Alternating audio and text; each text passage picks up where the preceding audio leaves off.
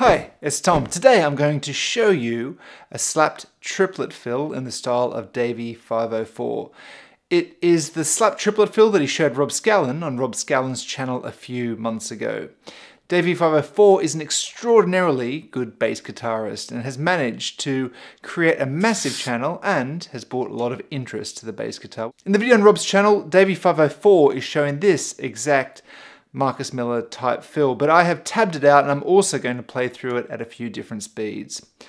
As it's a type of fill that I wasn't very good at, I'll show you a few tips that I found helpful in learning it, and I'll break down how you could use it in your own bass lines, and hopefully that all helps you out. So if you do find this video helpful and you want more content like this, subscribe. Subscribe now. What? You haven't done it? Do it now. Australian accent reveal at 5,000 subs. Whew. That felt really aggressive.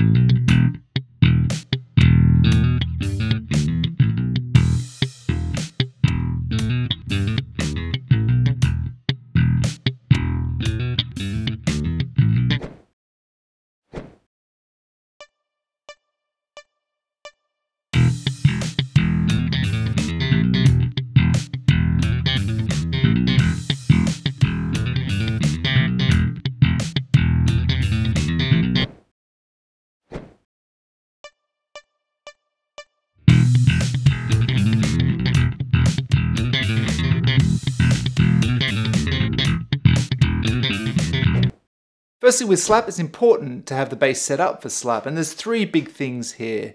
Strings. First of all, you want to have bright strings, and I have stainless steel strings on this Fender jazz bass. Action. I've had this bass set up with low action with around 2mm at the 12th fret. And EQ. I have the bass pickup and the overall tone knob turned pretty much almost fully up. You can see that here. And I have cut the mids on my software. So let's walk through the fill. Well, so the fill is slap, hammer, pop. So this Davie504 fill is in the key of E minor. So I find the E on the A string, which is here on the 7th fret. And then from the D string, I go 7, 9, pop, 5, 7, pop, 5, 7 on the A string pop, and then 5, 7 on the E string and pop. So I go 7, 9, 5, 7, 5, 7 on the A string, and then 5, 7 on the E string, and then I pop that. And then I move, and that's pretty much the whole lick. The thing you need to make sure you get as well is get that triplet rhythm. So triplet, triplet, triplet, triplet.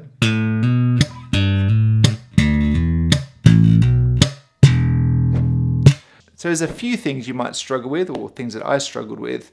At the full tempo, I found it hard to get that pop sound rather than just kind of like a sloppy kind of dead note.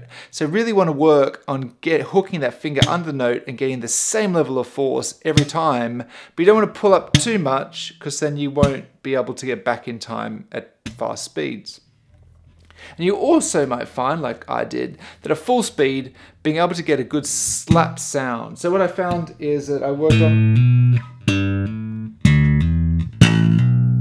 on just doing that without the pop on all the strings. And then I add the pop afterwards.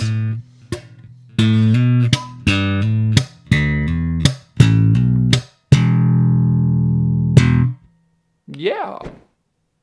So let's just say you have a bass line in the key of F sharp minor like this one.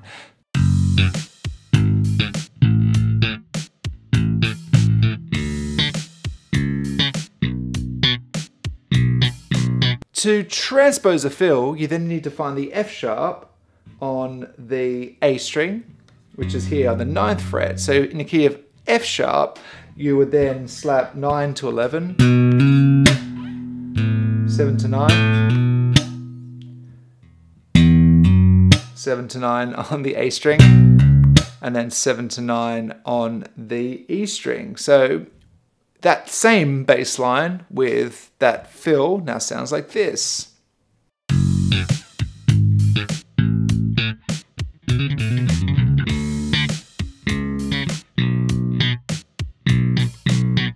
So obviously you don't want to use this type of fill too much, but here and there, a fill like this sounds amazing. So I hope you found this useful, and do subscribe if you want more content like this. Checkmate. I don't know what's going on today. This all just feels weird.